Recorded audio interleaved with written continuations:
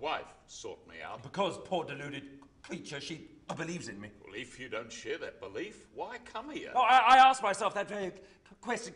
Don't push me, Dr. Logue. Lionel? I came here because I was taught from childhood to serve a purpose. As soon as Charles Edwards stood in front of that microphone as King George, and as he produced his first speech, flawed with nerves and a convincing stammer, that echoed across the huge Theatre Royal, I immediately forgot its previous film success with Oscar-winning performances. Through a clever set that used a rotating stage and projections of real black and white footage from that time in history, I was immediately absorbed into the production.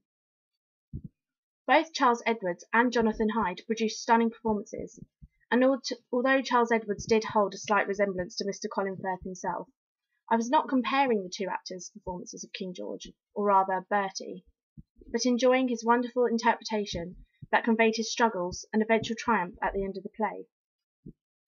I particularly felt Jonathan Hyde produced a witty, eccentric and lovable Lionel Logue, and the two actors complemented each other as they brought these two opposite characters' growing friendship to life, eventually leading to the poignant scene that particularly stood out in this play, when Bertie realises he actually does have a voice and stands up for his friend Lionel, someone he can trust more than his own brother and father, as he is thrust into the pressures of becoming king. Emma Fielding also brought a delightful performance as Bertie's wife, the future queen, and the three actors both brought comedy, but then very touching performances that were truly a joy to watch.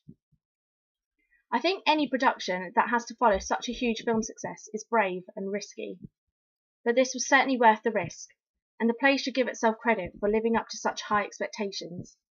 With laughter, tears, and an own dedication to the King George himself, it is an unforgettable performance that should not be missed or compared to the film, and should stand on its own 2 feet as an unmissable piece of theatre.